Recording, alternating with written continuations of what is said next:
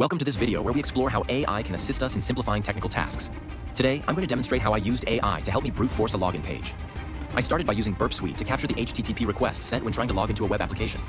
Burp Suite allows us to inspect and manipulate requests between our browser and the server, making it an essential tool for penetration testing.